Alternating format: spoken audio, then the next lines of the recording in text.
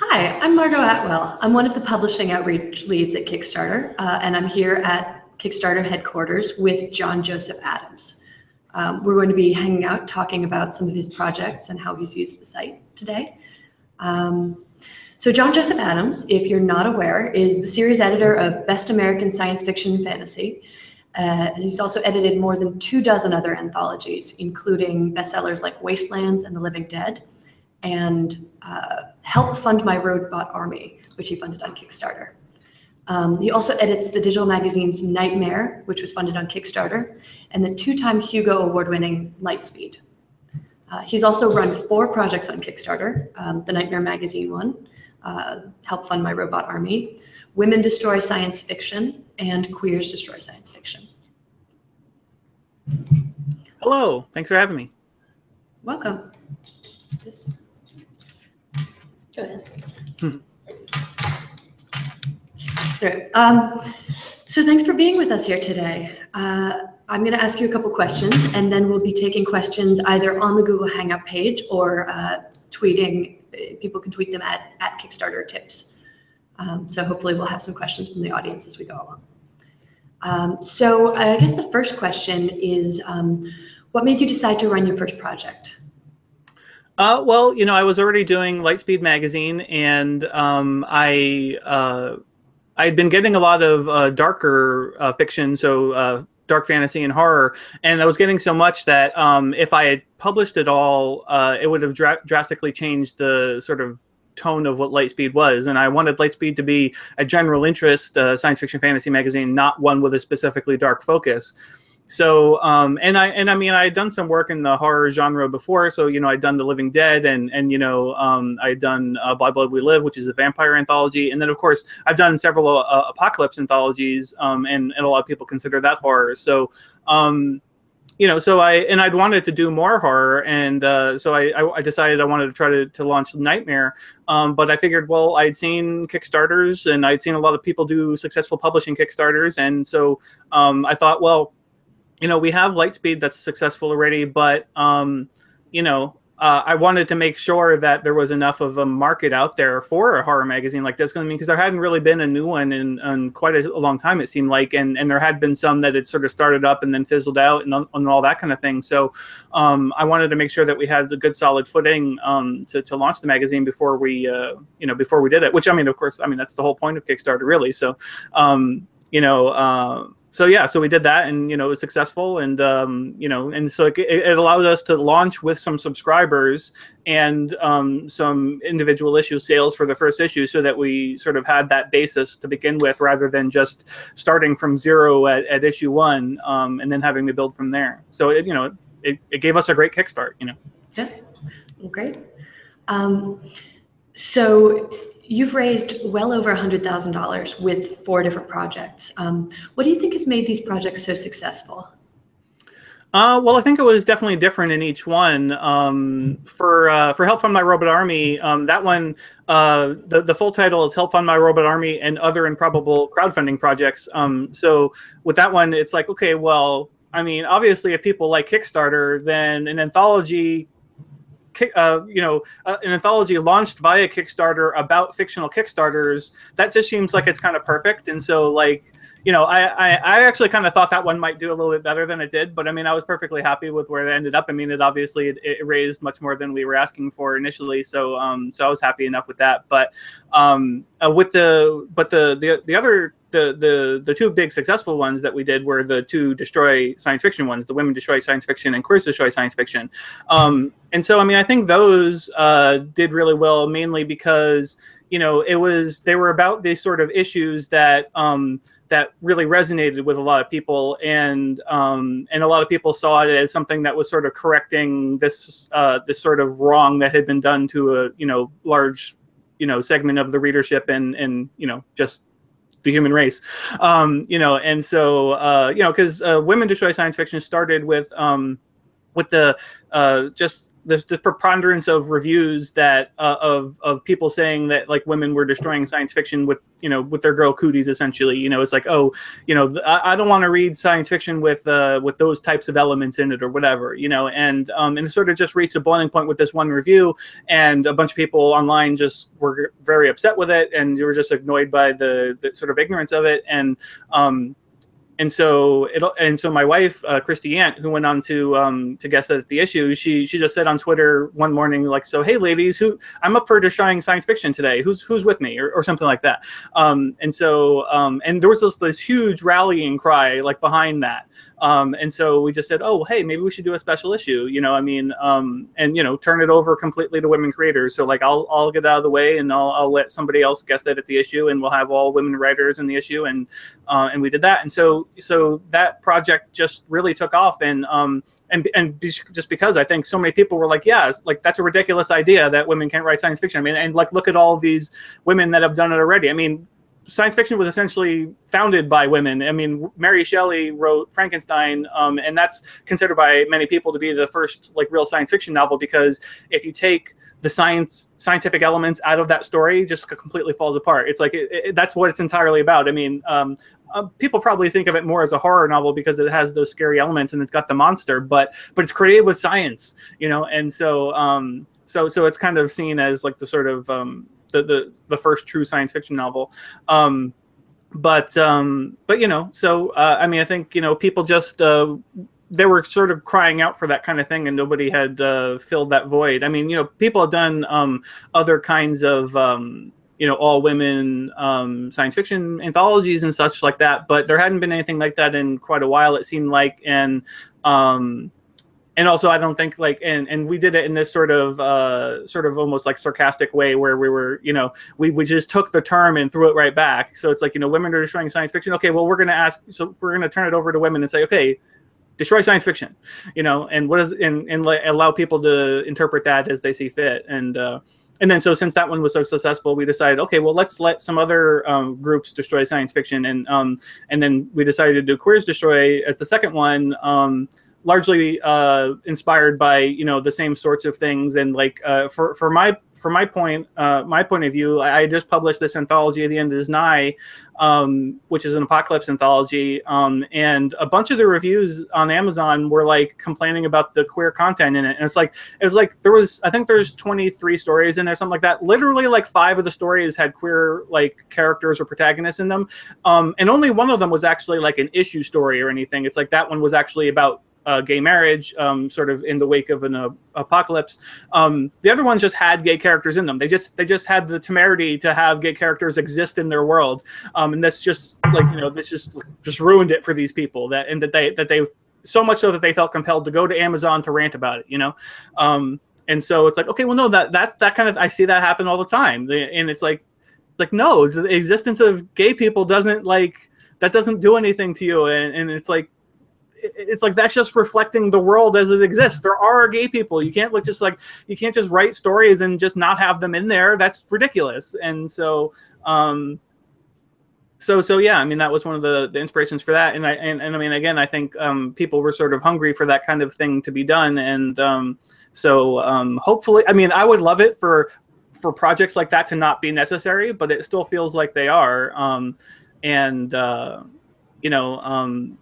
So we're doing People of Color Destroy Science Fiction next year.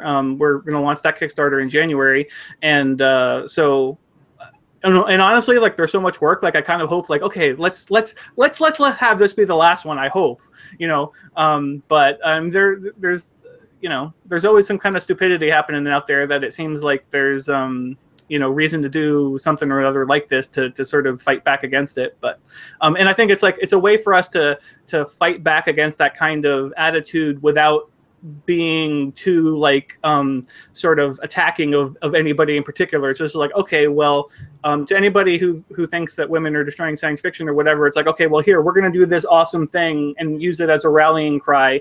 And if you don't like it, fine, but we're not actually specifically attacking those people, so it's like, it's a way to do it without being too sort of confrontational, but probably more effective anyway.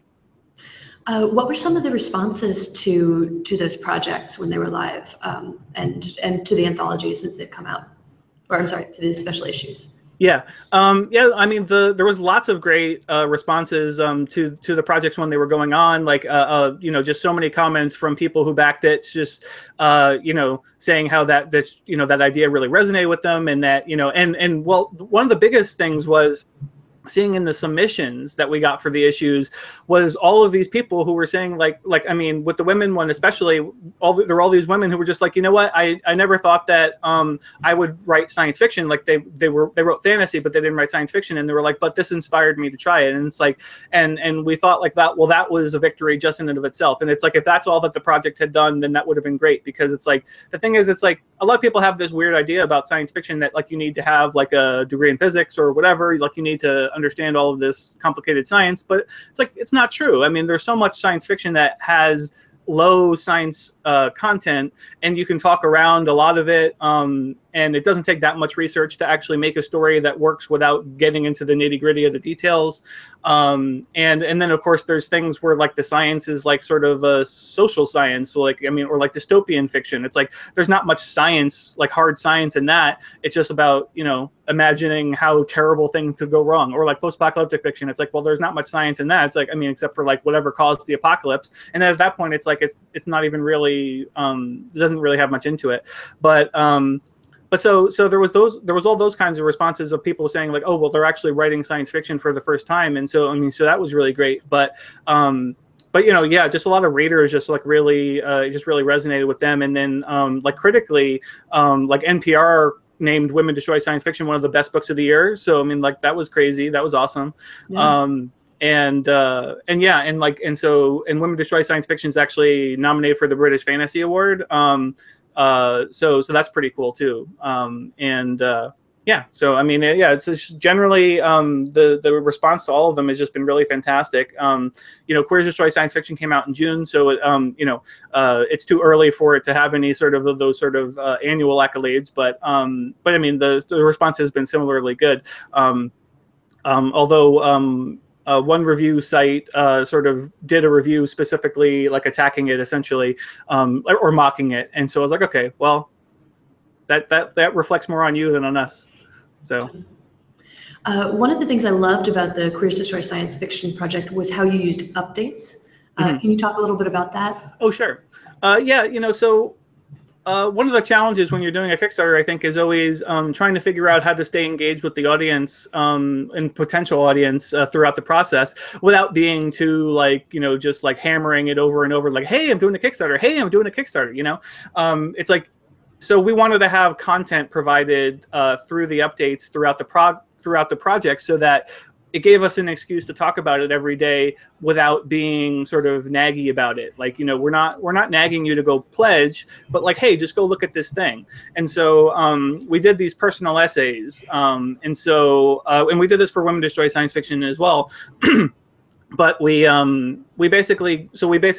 the project scheduled to run for about 30 days. So we tried to get like 30 different people, you know, science fiction, fantasy readers and writers, to just sort of write about their experience as that group. So like, you know, the women writing as women, or the queer people writing as queer people, engaging with science fiction, and what it's been like for them to have encountered these kinds of sort of pushback, or these prejudices of that, like, oh no, you can't do that. You can't, you're not equipped to write that, or whatever, or, you know, you can't have your kind of, you can't have people like you reflected in these stories, you know. So it's like, so we tried to get people to write about those experiences. And the hope was, besides the fact that, you know, we were trying to do it to get people, you know, we're trying to do it as an excuse to get people to actually go see the site, whereas maybe they wouldn't otherwise.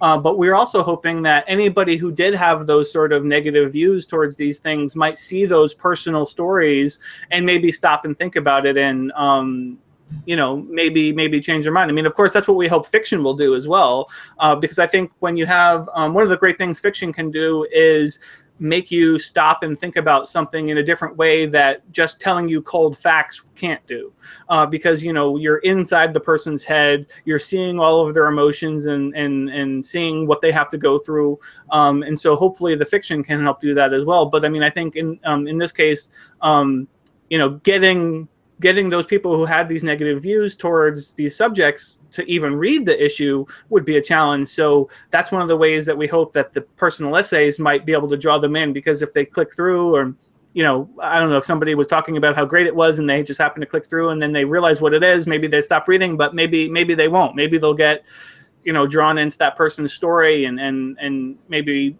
develop some empathy for that situation. So yeah, and then we ended up putting those essays in the issue as well.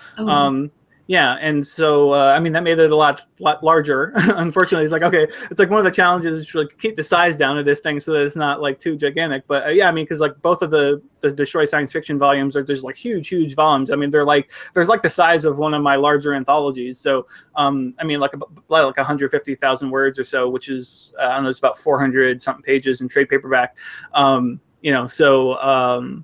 But yeah, I mean, so yeah, at first we were just going to have those on the Kickstarter page, but then like by the time we finished the end of Women Destroy Science Fiction, it just seemed like the essays were such a part of the process that it would have felt wrong to not include them in the issue, in the print issue and an ebook issue, and so so we decided to put them in there, and so that's just become part of the thing that we do, and then so both projects unlocked stretch goals So both of the special issues were specifically for science fiction, and so both of them unlocked stretch goals for destroying horror and destroying fantasy as well. And then we had separate guest destroyers editing those volumes and writing for those volumes, and so those are on the smaller side because just because of the way we have the different magazines structured, but. So all three of the women issues are out. The Queers Destroy Science Fiction is out now. Queers Destroy Horror comes out in like a week, and then Queers Destroy Fantasy comes out in December. So yeah, that's all in progress, and I'm very excited actually about Queers Destroy Horror. We got an original Chuck Palahniuk story, so that's pretty cool. It's fantastic. Yeah, and it's funny. It's like I thought that it was pretty well known at this point that he was queer, but a lot of people don't know. So I mean, I think that's cool too. And I mean, and just having him on board will obviously draw a lot more attention to the issue when it comes out. And yeah, it was just really cool to be able to work with him. I've been after him to try to write me a story for years, and I've never been able to get him to. And I mean, and this wasn't even me. I mean, I get to publish it, but I don't get to get credit for it.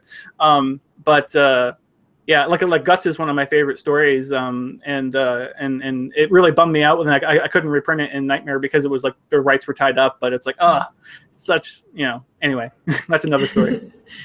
So you mentioned that you're already thinking about or planning people of color destroy science fiction. Mm-hmm. So what's your process when you start working on a Kickstarter project, and how long do you tend to work on them before you launch them? Well, it seems like the work never stops on one, I mean, it's like, oh my goodness, like, just the thought of even, once we, like the sort of month leading up to the launch and then the month of the project, it's like, I don't even want to think about it because it's so much work. And it's just like, every day I would get up and I would sit down at the computer and be like, okay, well, I'll deal with some of this stuff and then I'll get to my other work. And it's like, nope. Just like all day, dealing with Kickstarter stuff, it's like it takes a lot of tending, to make one work well. And so, can you talk a little bit about the types of things you do while your campaign is live? Sorry, I'm asking a couple different questions here, but that's sure.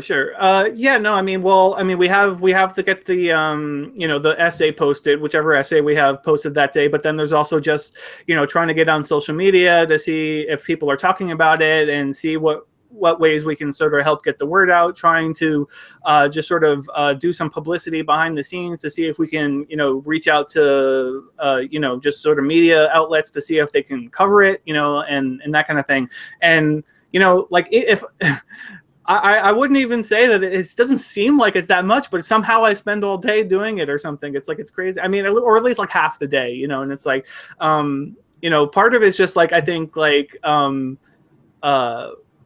maybe not being as well prepared for it by the time that I need all this stuff to be lined up. And, that's on me. But, the thing is, like, there's so many working so many moving parts on something like this that it can get very overwhelming, because like, it's like, okay, well, it's like, oh, well, hey, we got our stretch goals, and then people are asking all of these questions because this thing wasn't clear or that thing wasn't clear, and then like, well, we got to get some graphics in there for the stretch goals and to illustrate the stretch goals, or just to have section headings, and it's like, and so I got to rely on all these other people to do all these other things, and yeah, I don't know. It just seems like it always takes over my life when I do one, but in retrospect, it doesn't seem like it should. Like, it's like, well, it doesn't seem like it's that much, but I don't know. It always takes up a lot of time.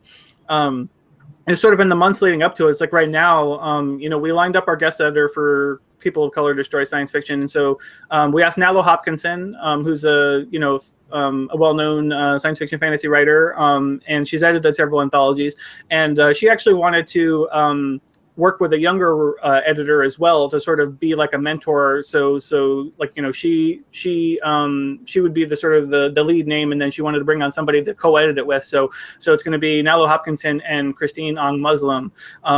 And so the two of them are going to guest edit together, and then we haven't figured out all of our subsection editors yet. So like the reprint editor and nonfiction editor and all that, but they're going to be the lead guest editors. So they're going to be picking all the original fiction and sort of overseeing the issue as a whole.